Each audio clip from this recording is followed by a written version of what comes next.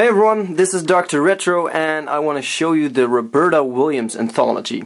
This is a big box PC game that got a quite small release, so it's quite rare, and it also is filled to the brim with amazing games.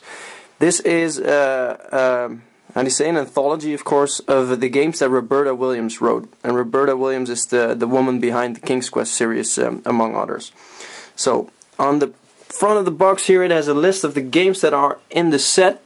And let me read them out to you. Mystery House, Wizard and the Princess, Time Zone, and King's Quest 1, 2, 3, 4, 5, 6, 7, and also a preview of 8, as the sticker says. Then The Colonel's Bequest, The Dagger of Amun-Ra, and Mixed Up Mother Goose, and Phantasmagoria. Mother Goose, that's actually a game I played a lot as a kid. It was really cool, where you have to find items and put them back where they belong. So the back of the box shows a journey that echoes the evolution of computer games.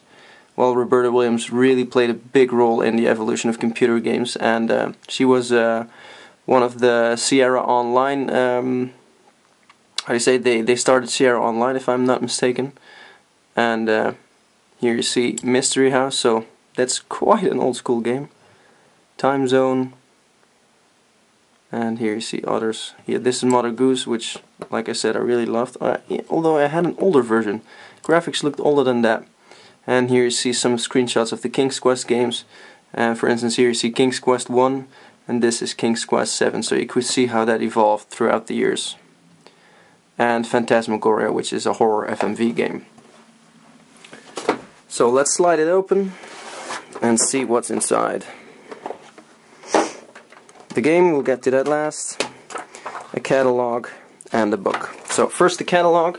This is in German, by the way, not sure why, because this is the English version. Shows what games came out at that time.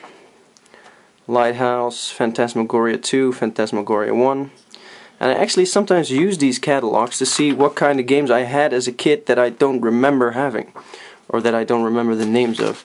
For instance, I had this point-and-click adventure game / FMV game, and I do remember how it played, but I have no clue what game it was. And usually when I buy a PC game, I just check out these folders and hope to find the game that I had as a kid, but till this day I still haven't found it. So the book, Sierra of Roberta Williams Anthology. It's an introduction by Ken Williams, and I believe he's one of the co-founders of Sierra as well. But my history on PC games is not that good, so correct me if I'm wrong here. So let's zoom out a bit so we can get a better view. This is Roberta Williams behind her really cool PC. This is a timeline. How to load and run an Apple game. Mystery House, Time Zone. Here you see the original artwork. Then a write-up on the game. How to load them. And some backstory on the games. Let's skip fast forward. Some more information about Roberta herself. King's Quest games.